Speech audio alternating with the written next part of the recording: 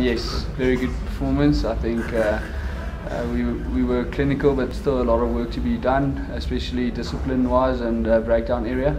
But yeah, you can never be, what do you say, we're very happy for the result.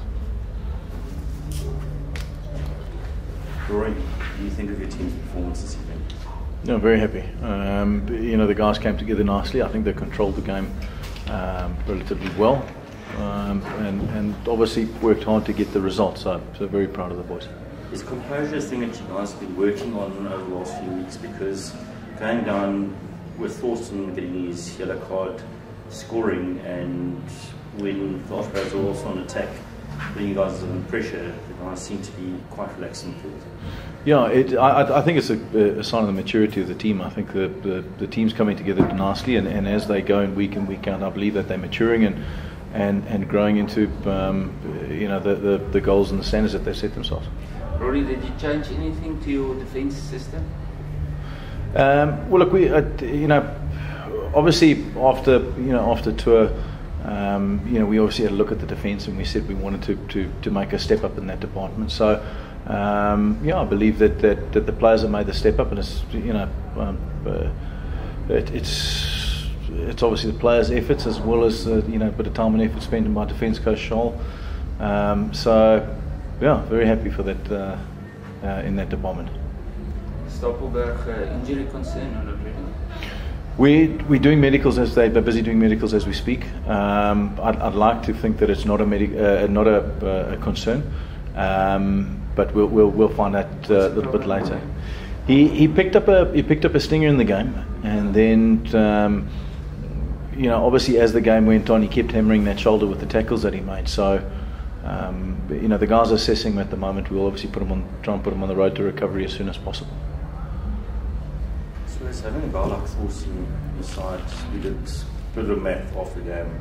Him and Makazole are joint top try scorers in the competition. He nearly scored 4 tonight if one really looks at how well he played. But it's becoming an invaluable player for you guys. Yeah, Thorsten's tries is all about the pack. I think, especially more time. That's the thing we pride ourselves at, and it gives a captain confidence to go out and say, let's take a chance at kicking out penalties. So, but yeah, Thorsten, Mapimpi, but yeah, everybody stepped up. We can't single out anybody. Tian Meyer controlled the game nicely as well, and with that cross kicks, and everybody just putting in the effort. It's a good performance, but it's still early days.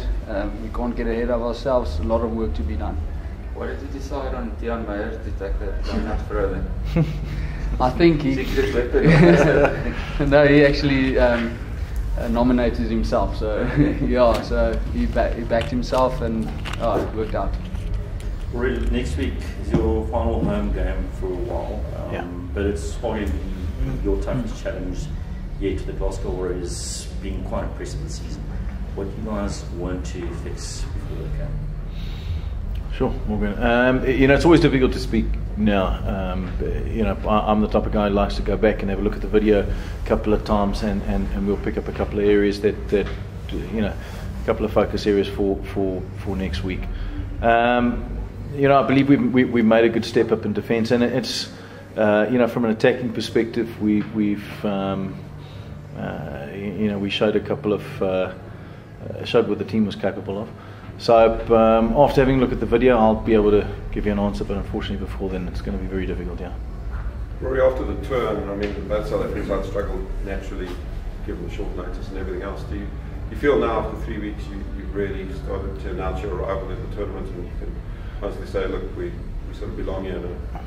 Yeah, it hasn't been so much as announce our arrival. I believe that the first couple of games was there were a lot of learnings to be had, on that tour, and obviously it was a tough tour both for players and for management. But just to compliment the players, the way that they adjusted and adapted to the changes that we've made have been great, and obviously we're seeing it in the results. With Sergio playing fullback, it almost looks like he's a natural fullback more than a wing. He's fitted into that role perfectly. Do you think that's probably his future in rugby?